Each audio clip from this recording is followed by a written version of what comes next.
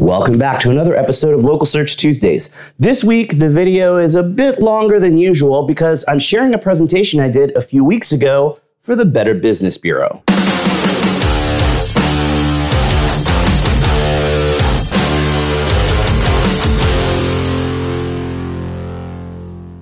I don't want to waste too much time setting this up. The presentation is about 45 minutes long, so grab a drink and a snack and get ready to learn some awesome stuff. So this is how to show up in local searches in a post-COVID landscape and beyond. I work at SearchLab. Outside of COVID, I speak at a lot of conferences. I'm traveling all the time, all over the world, speaking at things. When COVID hit last year and they closed down all the conferences, I already had 28 conferences booked in 8 different countries. So I'm lucky enough that I get to go all over the world to speak at a lot of conferences, but also that means I see a lot of different people that are speakers. And unfortunately, sometimes, and I'm sure you've seen this in online presentations and virtual things in the last year, that some speakers aren't really that entertaining to watch. And, at the conference, they're just locked behind the podium and they stand there super stiff, and they'll most of the time kind of have their back to the audience and just read their own slides, and it's really not engaging. And even worse, the background of the slide is just plain white and it's black Arial font, and there's just lots and lots of bullet points, and they just read bullet point after bullet point. And it's really boring and it's just awful, even if the information's good. So because of that, I firmly believe that bullet points kill kittens. And today's presentation is going to be entirely kitty safe. And you hopefully maybe noticed that was the movie Contagion there at the beginning. I was a film major, like you mentioned, and I'm really obsessed with movies. So I love to share my love of movies every time I talk and share my love of SEO. So there's always a theme. And today's theme is it says car movies there. I was working on multiple presentations. I messed that up. Sorry. Today's theme is actually sci-fi movies. So we have 125 references to science fiction movies. And another thing that I do is I go back and I include at least one movie for every year in the last 50 years. But today we're going back 53 years because if we're doing sci-fi, come on, I got to have every Planet of the Apes movie in there. So we got to go back 53 years. I know there's some obscure stuff that you won't have seen. So there is attribution over to the side on all these slides. So not only will you learn some cool stuff about showing up better in Google today, you're going to have a really kick-ass list of movies to go watch. So let's kick this off. Are you here today because you need a hand with showing up better in local searches? Are you spending too much time looking up at competitors that rank higher than you in search results? Unfortunately, Google's a really tough puzzle to crack, and there's a lot of moving pieces and a lot of things you have to understand. And unfortunately, in today's post-COVID landscape, you can't just hope that your website's going to be enough and float along with just your site. You have to put effort into showing up better in searches. Because if you put in minimal effort or no effort and you're trying to just float along, you're going to basically blend into the background. And if you blend into the background, you're going to be virtually invisible to potential customers. So I don't want to freak you out, though. There is effort involved, but it's not that hard. So don't lose your head. I'm going to share some awesome tips with you guys today. And I'm sure you've probably read a lot of things online or watched other videos online. And unfortunately, a lot of that stuff is just basically a giant pile of crap. So I'm going to help you dig through the giant pile of crap that's out there on the internet and actually show you the code behind Google's algorithm so that you'll understand what you need to do to show up better in local searches. So it's important that we start off by talking about how Google actually works. If you really boil it down to the simplest concept, Google is really just pattern detection. It's evaluating patterns of signals both on your site and off your site to evaluate what's going to be a better search result. So then when somebody enters a search phrase, a query, a couple of words up to a long sentence in Google, Google's going to look at the intent of that search query, and then it's going to give you search results that are displayed based on 2 major factors: relevance and prominence. So relevance, is this something that matches the criteria that you're looking for? If I'm looking for a car dealership, hey, is this a car dealership or not? If it is, cool, it makes the list. Once it's got that list of websites that match the attributes I'm looking for, it's then going to sort that list in order of importance based on prominence. So it's going to use the weight that it has assigned to the various factors, and it's going to determine which site is really the best answer to the question that I'm asking. And that's the one that's going to show up at the top. But showing up well in searches isn't just about using the right keywords throughout your site. And that's a pretty common misconception. In today's landscape, you have to answer the question. It's all about, like I said, the intent of that searcher. You have to think about what people are looking for when you're potentially a search result, and you have to answer the question that that person is asking.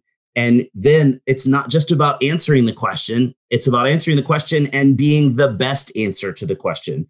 So you can't just say, hey, I'm a plumber and I unclog toilets. You have to talk about why you are the best solution in the local area to be that plumbing solution for potential clients. And in today's post-COVID landscape, every single customer comes to you because they started that process, they started that journey with a search on Google or one of the other search engines. And COVID has changed customer behavior at a pretty fundamental level. And a lot of studies have been done that show that that change in customer behavior is a permanent change. So a lot of the things that people are doing now that they weren't doing a year and a half ago, they'll continue to do moving forward. The buy local trend is really accelerating. The big box stores are less and less popular as people want to spend more effort and more money supporting the local mom and pop, the local small business. So you don't have to be one of those e-commerce giants. Local businesses can absolutely win all of the customers in an area with just some simple local SEO tactics. So I want to start really digging into some stats from some recent studies that have come out talking about this change in user behavior. So we kind of have a frame for the things I'm going to talk about later that will explain what you need to do to show up better.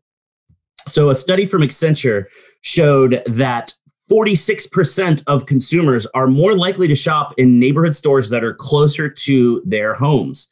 And then 59% of consumers are more likely to use curbside pickup even when COVID restrictions have been lifted and we're able to kind of approach a sense of what we would consider to be normalcy.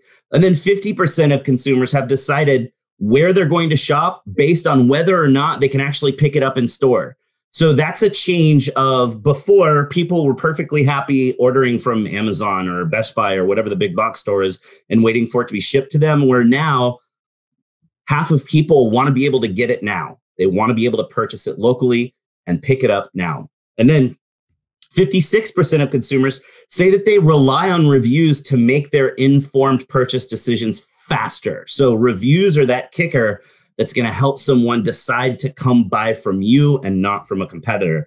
And then this is a really big one. 70% of internet users are now using their smartphones more as a direct result of the pandemic and all of the lockdowns. And the really important bit about this is anytime you do a search on a mobile device, even if you don't enter in any sort of geographic location term in your search query, those search results are going to be localized to your specific location of where you are when you did that search, either by the GPS in the phone or by triangulation of cell phone signal or by looking at the IP address of the Wi-Fi network that you're connected to.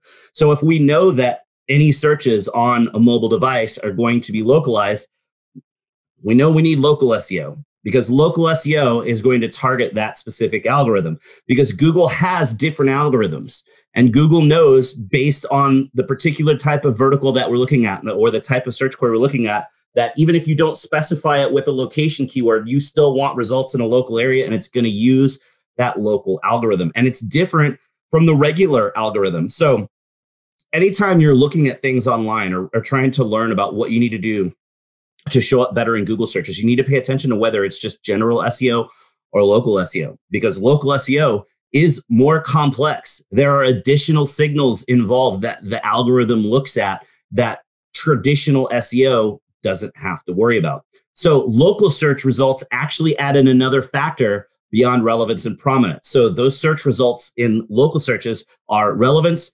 prominence, and proximity. So real world location plays into how you're going to show up in potential local searches.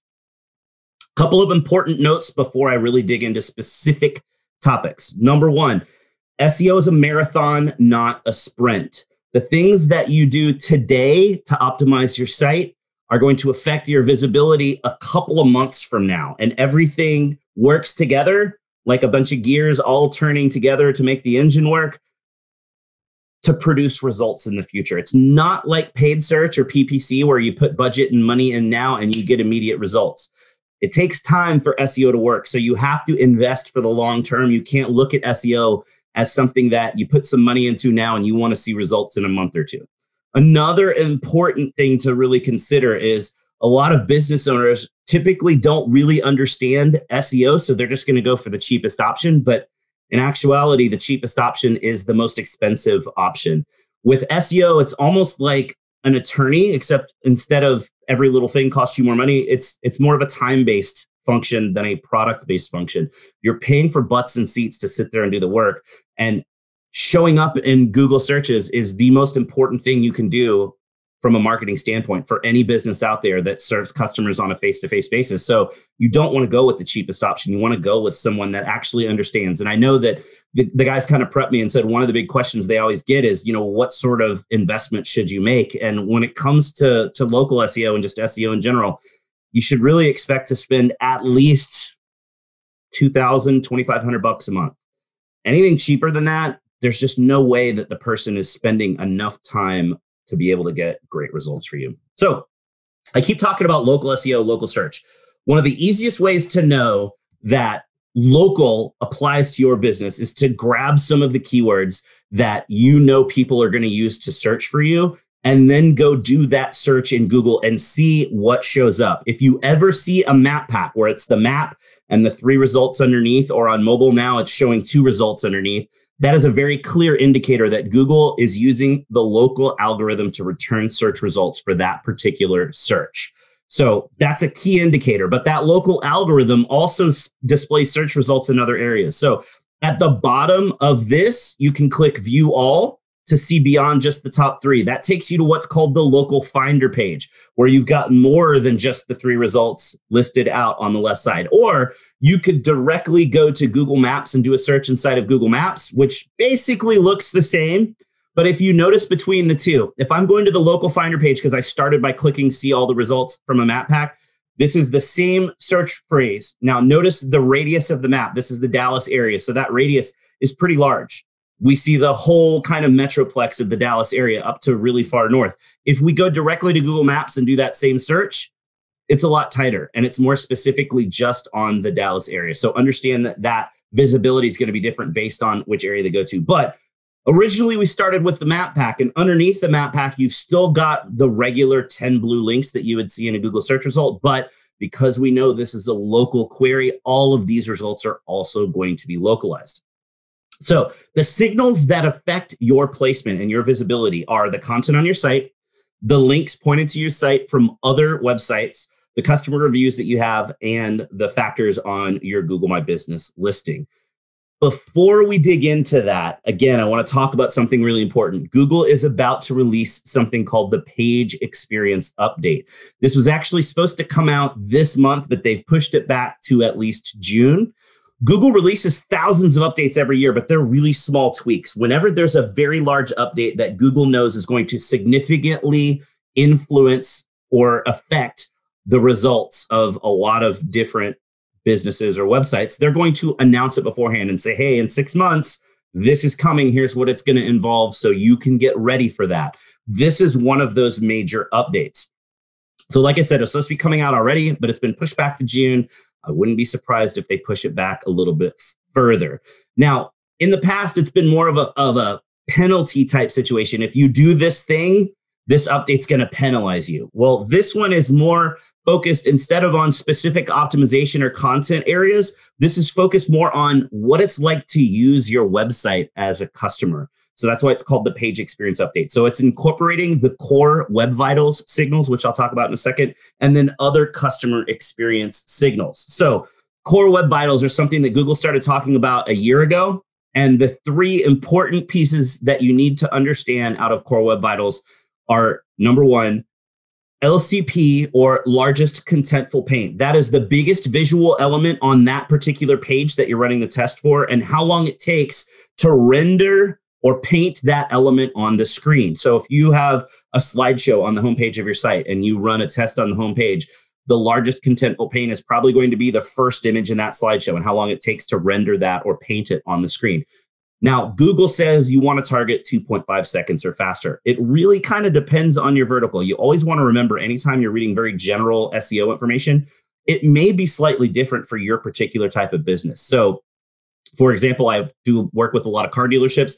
Car dealerships tend to be very image focused on their homepage because they want to sell you this beautiful car, which means they're probably going to have a little bit longer than 2.5 seconds. Now, anything that's realistically 5 or 6 seconds or less, you're probably okay with. If you start seeing a first or a largest contentful paint that is 10 seconds or more, that's where you know you probably ought to adjust what's on your site and fix that so that you're not going to be in trouble with this update.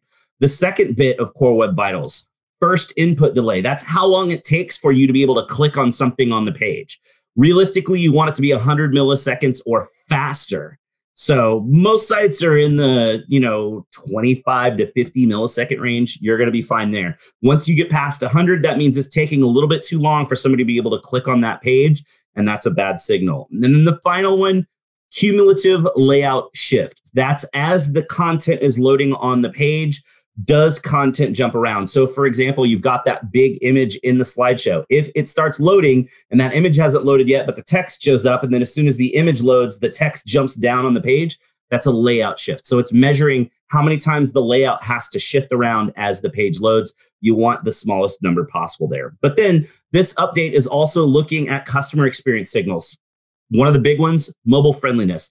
You absolutely need to be on what's called a responsive website, which means it's not a separate mobile site. It's the same code that displays your site, whether it's on desktop or on mobile. Another bit of mobile friendliness is how large the size of your clicks are. I'm sure you've all seen it where, you're on your phone and you're clicking the menu, and the menu has the submenu, and those words are so close together, you have to just really specifically touch it right because they haven't created a mobile friendly menu. So that is all mobile friendliness signals. Safe browsing. So if your site's been hacked and you've got Viagra links or, links to porn sites or whatever on your site because you've been hacked, or you've got malware on your site, that's going to be a pretty big penalty for visibility now. HTTPS, secure browsing. This has been around for a while. It's been a minuscule part of the signal. Google's turning this up. Basically, if you don't have HTTPS now, it's going to be really hard to show up in search results. And then the last one, intrusive interstitials, which is a fancy way of saying annoying ass pop-ups. If you have a behaviorally targeted pop-up where you have exit intent and a pop-up appears, that's okay. What Google's worried about is as soon as you land on the page, a pop-up appears that covers up content. That is not good user experience. Now, as a business owner, you're like, oh, I can do this and it gets me some people to call me or whatever. Think about it as a customer. When you browse the internet, if you go to a website and a pop-up appears immediately when you get to that page, what do? You close it. You don't care what's there. You don't even know anything about the business yet to even care what's in the pop-up. So those pop-ups are going to start to cause pretty major penalties in visibility, so you don't want to have them. You can test the Core Web Vitals scores with tools like PageSpeed Insights or webpagetest.org. I like webpagetest.org a little bit better. Either one of those tools will show you those kind of scores and your page load speed. So let's talk about the things that you could do to influence your visibility and get better visibility in those local searches. So we're going to start talking about website content. A lot of people have fallen into the cadence of thinking that adding content to your site equals doing SEO, because there's a lot of stuff with SEO that's kind of behind the scenes in the code or not even on your website because we're talking about links or things like that. So business owners, it's tough to understand what's going on there. So a lot of SEO providers have kind of fallen into that cadence of, well, if I give you content, then you can see that. So let's just keep giving you content and then you think you're getting SEO. But if that content's not targeted right or written well or optimized well, it doesn't matter. So Google doesn't care how much content you have. Google cares that you've got good content. Remember what I said a few minutes ago. It's not about just having an answer to the question. It's about having the best answer to the question. And you don't need 15 pages that all answer the same question. You need one page that's really solid that has an amazing answer. And McKinsey did a study recently that shows in this post-COVID landscape what the 3 primary factors are that people use to select where they're going to do business, where they're going to buy from.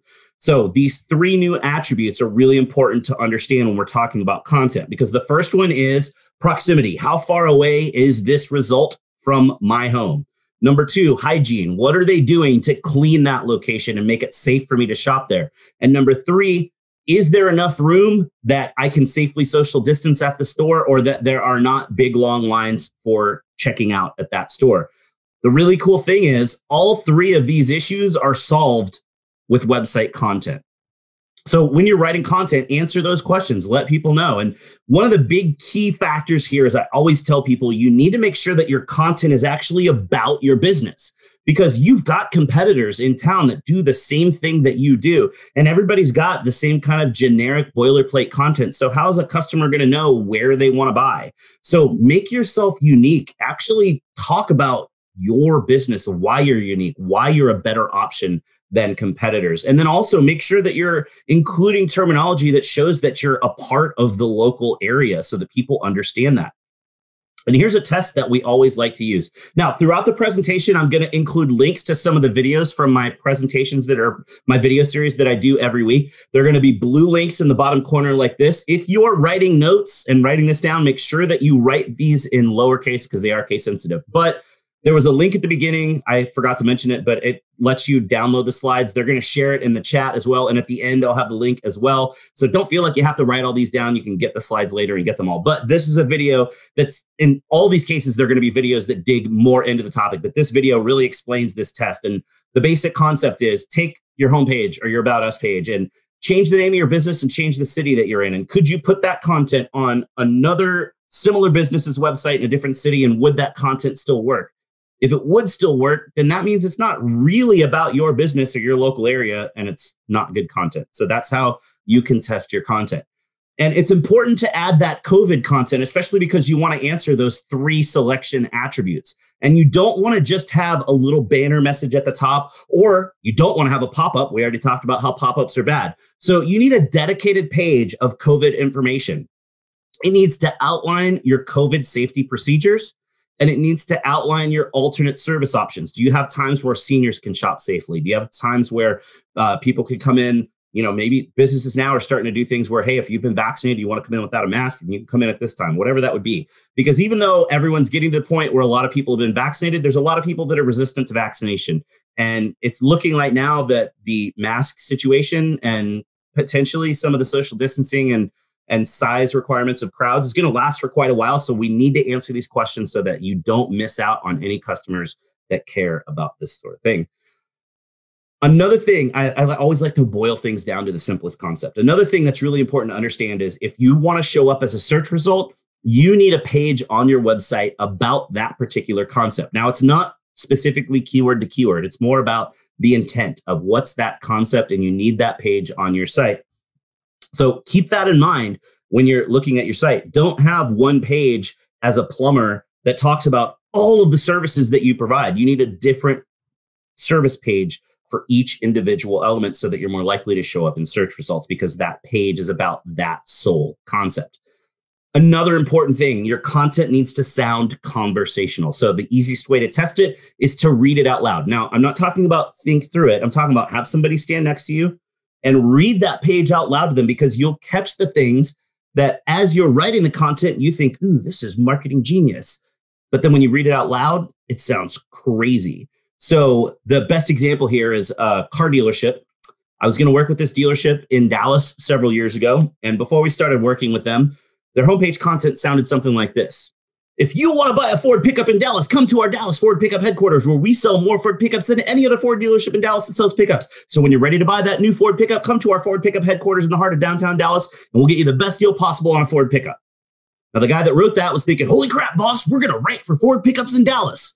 But every human that read it was thinking, what the heck is wrong with these guys? Another big mistake that businesses will make is they'll say, hey, we also serve customers in Richardson, Allen, Plano, Garland, McKinney, and they just list out 15, 20. I saw a site last week that had 36 cities listed in a comma-separated list saying we also serve customers like that. It should be conversational content, like something you would say to somebody that just walked in your front door. If I just walked in your front door and you said, hey, welcome to our store, did you know we also have customers that live in, and you list out 20 cities? I would think something's wrong with you. What do I care? I'm already there. Same thing. I'm already on your website. I don't care where your customers live. And that stuff is not going to help you show up better in searches in those cities. So make sure your content is conversational. And then once you've written this great content, you've got to optimize it for Google. So you want to make sure that you're kind of holding Google's hand and saying, all right, look, this is specifically what this page is about by optimizing the important page elements. And you also want to make sure that you include geo optimization. So you want to include that city term so that Google clearly sees this is what you do and this is where you're located. So I'm going to walk you through these. You can do this yourself. Most of you are probably on a WordPress site. It's very easy to use Yoast or Rank Math or one of the SEO plugins to go in and have the ability to touch all of this stuff yourself. It's pretty easy to do. So first of all, the title tag. This is the most weighted, most important element on the page for SEO. It's what shows up in the tab up above where you're typing in your URL.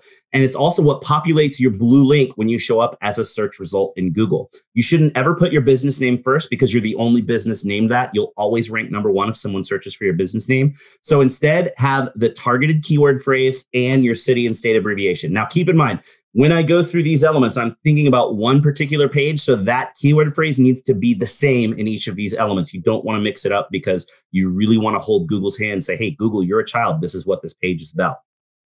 Second most important element, the H1 heading. Now, there are different designations, H1, H2, H3, H4, but you should only have one H1 on the page. And that's the big thick headline above your text. And it should be kind of a conversational, not like the headline of a newspaper, explanation of what that page is about. Same keyword phrase, also city and state.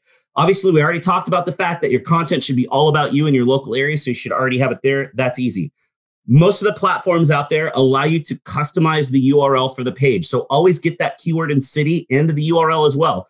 Example I like to use here, car dealerships. Typically, the default URL of a car dealership website for a used car page, for example, would be dealership.com/search-used, all one word.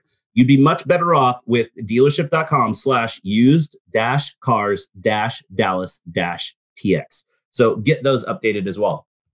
Alt text on images is another important one. So back in the day, you can actually see old presentations I've done online where I talk about how Google can't tell what's in an image. So alt text is in the embed code, and the alt text explains, here's what this image is about. In actuality, now Google uses machine learning and can tell you pretty much exactly what's in an image, but the alt text is still included in the algorithm. So it's a great way to add additional relevance and locational relevance when you get that keyword in there.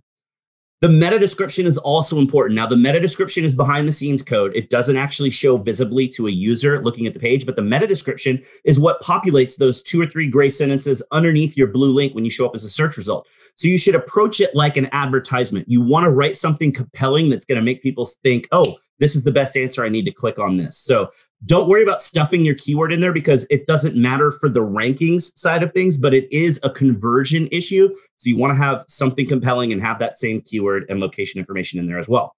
So if you've got more focused content that's better optimized, you're going to start showing up better in searches. And then we can take it even further by talking about inbound links. So these are links from other websites pointed to your site. And Google looks at these almost like a vote of confidence.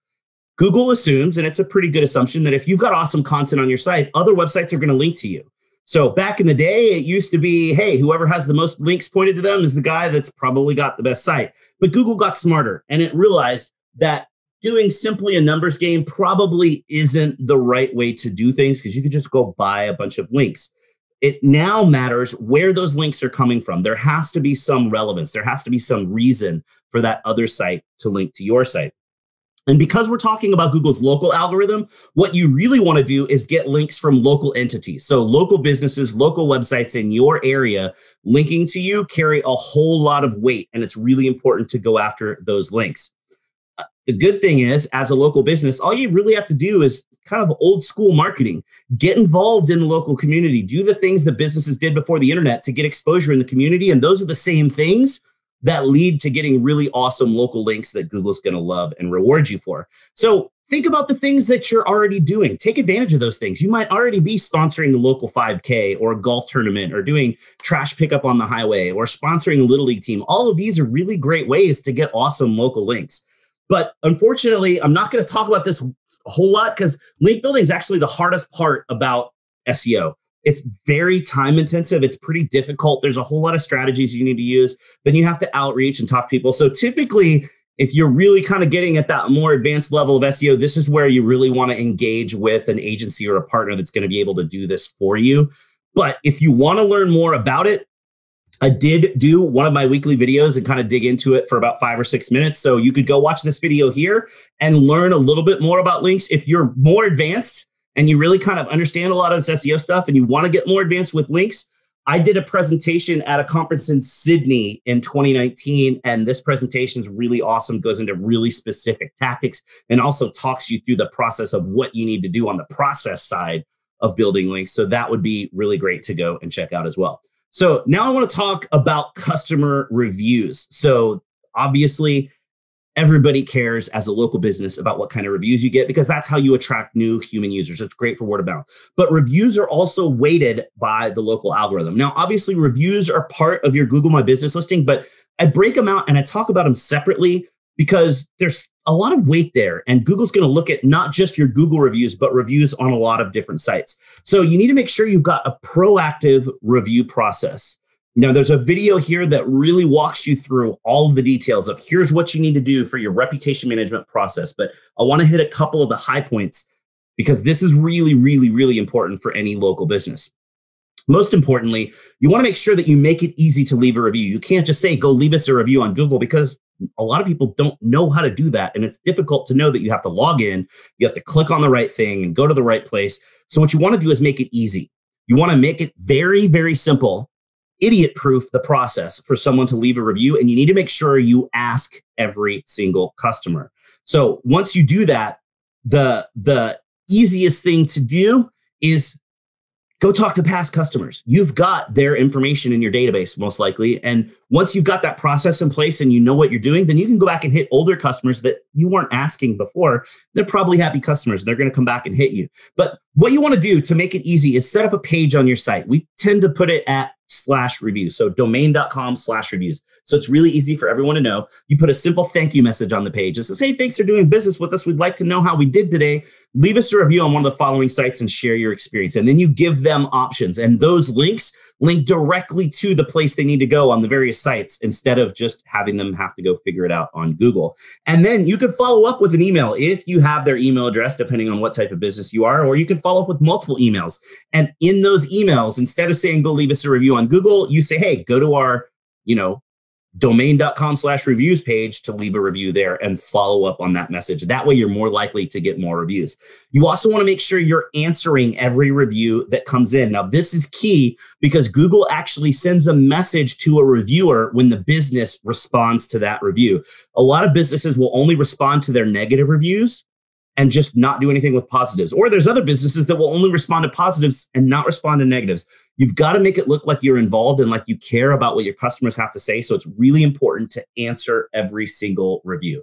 Plus, if you watch nothing else of all of the links that I share, you got to go watch this one because you can see in the little thumbnail there, I talk about responding to a review and you're mad. And so I go, and I get mad and my skin turns red and it does the little cartoon whistle sound and smoke pops out of my ears. It was really fun to edit that one. So go watch that one, please. Just make me feel better about myself. Remember, when you're responding to those negative reviews, your response is not for the person that left the review. It's for everyone in the future that's reading your reviews, trying to decide if they want to do business with you or not. So a simple, hey, we're sorry you had a bad experience, call us at this number, that is not going to cut it in today's world.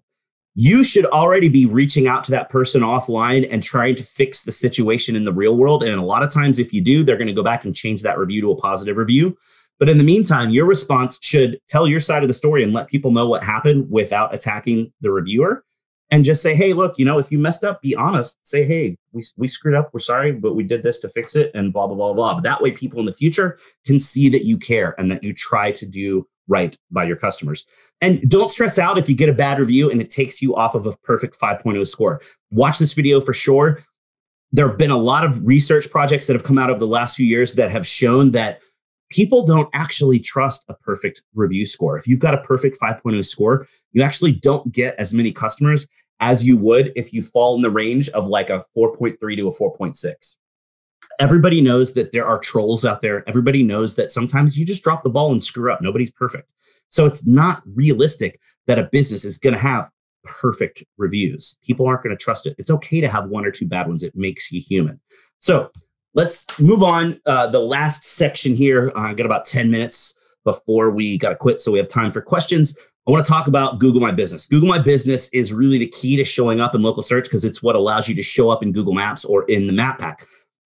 One thing that I've always been saying lately is that Google is like your new homepage. All the people that used to go to your website to get your phone number to call you, they don't have to do that anymore. They can do that from your Google My Business listing. They can get directions. They can see photos of your business. They can read reviews. They can even read frequently asked questions before they ever go to your site. So this is your new homepage. You have to make sure that you're optimizing everything and making the best first impression. So make sure you're using your actual business name. Don't add additional keywords. That's against the rules in Google and it can get you suspended. Make sure that you're using your correct address. I know it seems silly to say this, but you'd be surprised how many times I talk to businesses and they're like, oh, geez, I typed that wrong and it's not the right address and customers can't find me. Now, besides just checking your address, you want to make sure that Google also has the map pin placed correctly because sometimes your address will be right, but the map pin's 1,000 yards away from your actual location. So make sure that that's correct as well. Make sure that your website link is correct. Again, you'd be surprised how many people are linking to a 404 page or they've updated their URL to a new domain name and forgot to update Google. You also want to make sure you're using what's called UTM tracking.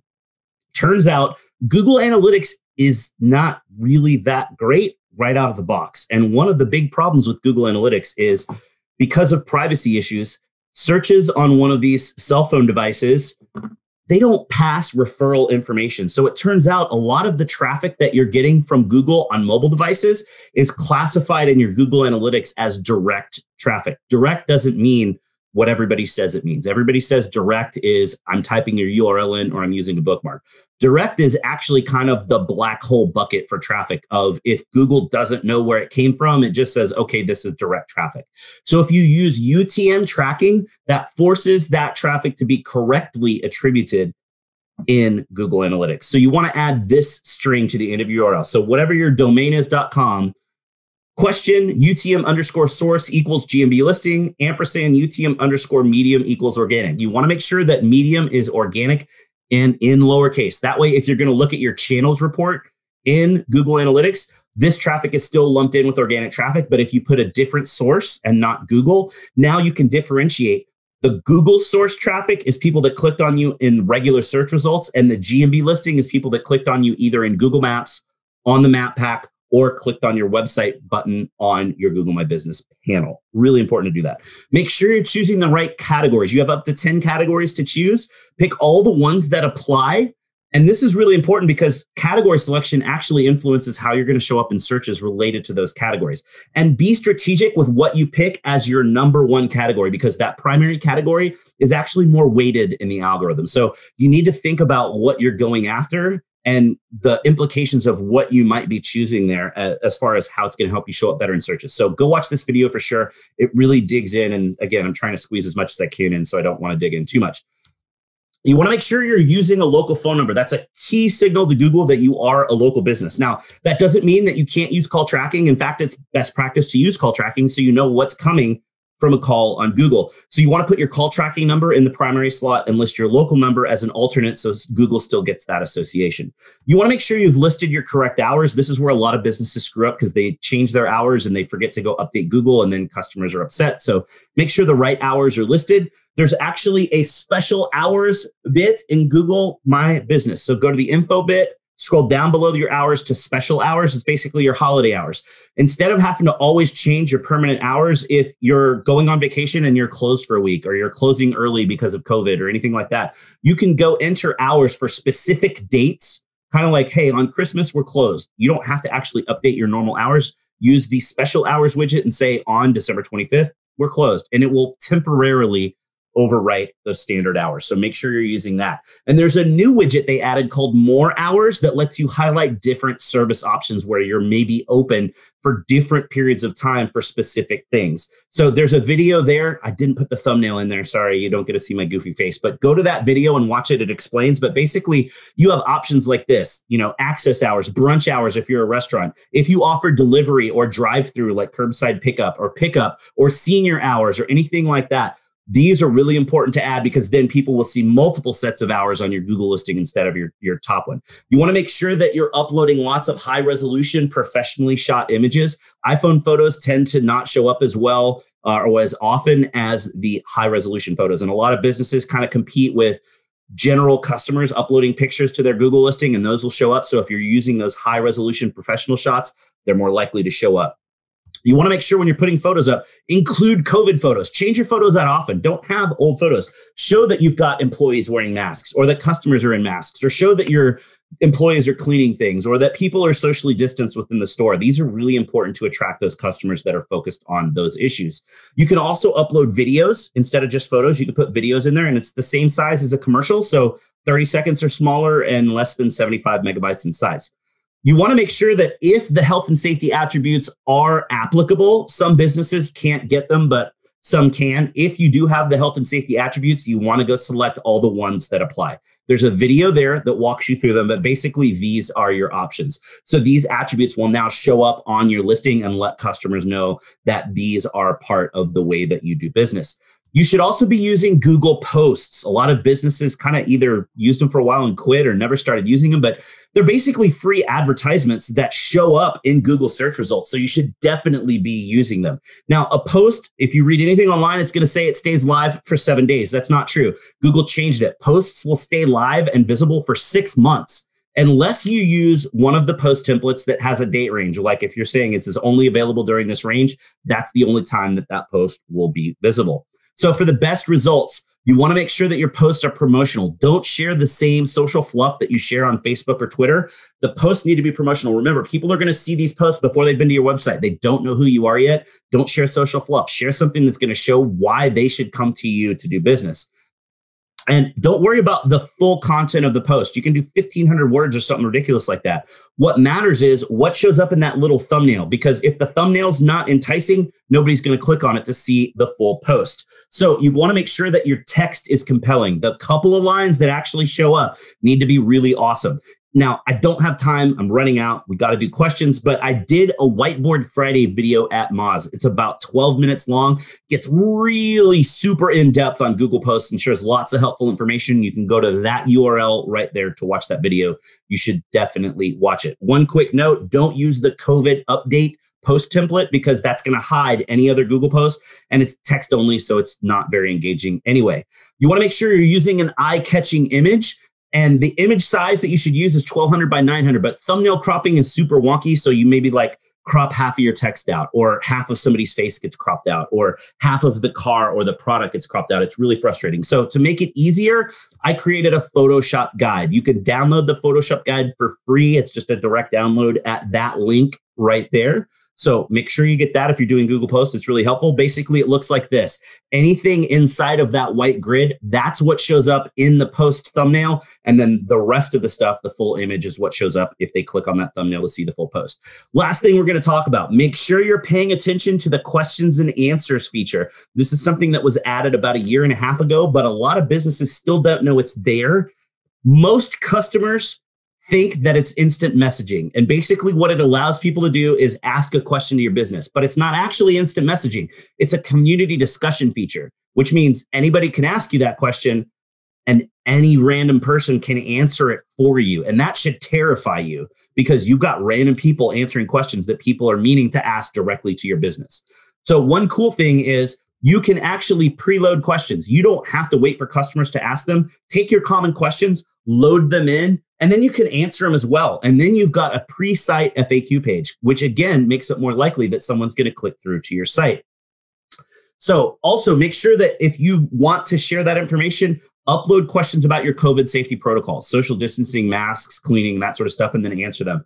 The important thing here is if I go to your listing and I go to ask a new question and I start to type a question in, if a similar question has been asked and answered before, or a review has content that answers that question, Google's going to automatically pop an answer up and autocomplete it as I type. So I don't even have to ask the question again because Google displays that answer. That's why you want to make sure you've preloaded all your questions. Also, by the way, anybody out there that hasn't seen this movie Sputnik, you got to watch it in subtitle because it's Russian, but it is the coolest sci-fi movie to come out in years. So last thing we're going to talk about, some fun examples of Q&A. Also, by the way, go watch Psycho Gorman. It is like the greatest movie to come out in the last 20 years. Perfect example here. We see questions all the time of people that are clicking the ask a question button. And their question is, hey, what's your phone number? I need to call you. Even though literally on the screen, the phone number is maybe 1.5 inches away from that button. Because again, people think it's instant messaging. And so they're instant messaging you to ask you your phone number instead of realizing they can just click on the phone number right there on mobile or just dial it in if it's desktop. So you got to pay attention. And notice this guy wanted to get his car fixed, and then there are no answers to the question because that dealership's not paying attention. Or you get questions like this that aren't even a question. Hey, your website sucks. And somebody else says, hey, I'm not a fan of it either. Probably a sign that your website needs some work. So that's a bit of a problem as well. And then I was doing this one. I like to kind of customize these and do them for the local area when I'm in a specific location. So I did this for a thing for car dealers in Austin. And I happened to pull this up and ended up this guy was in the room. But the example being questions can get multiple answers. And this question, the primary answer says, don't go here. Look at the reviews. I had a horrible experience. They lie to you and everyone else. But there's 6 more answers. When the business owner answers, it says owner in parentheses, and this is a much better answer. Now, afterwards, the guy came up and said, hey, I work there. I'm like, oh, man, I'm sorry. He's like, no. How do we fix it? Literally, we grabbed 3 people that were sitting in the front row, had them log into Google, go on their phone, look up this listing. And all they had to do was click thumbs up on this answer. Because if you notice at the time, the answer that showed as the primary answer was the one with the thumb up, because the primary answer is the answer that has the most upvotes. So as soon as we had 3 people go like this answer, immediately, this is the answer that now shows. So it's a much better situation. This was for a conference I did in Boston. At the hotel, there was a question, how are the room numbers ordered? And this smug dude, Alan, says alphabetically. And look at his picture. He's super happy about his sarcastic answer, and we all laugh at it, but it's not great for the hotel, and they should be paying attention to that. And this is my all-time favorite one.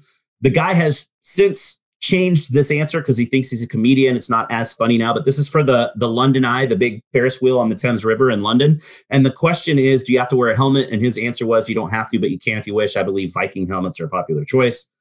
Really funny. Now he's changed it to something like, yeah, I almost fell out 4 times, but it's like a totally enclosed bubble thing. But you know, it's funny. And I guarantee you the London Eye doesn't want that as the first impression of something that you're looking at if you want to buy tickets to go do it. So what you want to do is preload all your own questions and answer all your questions and keep your answers upvoted so that it looks like this. It's an awesome pre-site FAQ experience when customers are looking at your Google My Business listing. So now we're out of time. I know that I sped through a lot, and hopefully nobody's brain exploded from the information overload.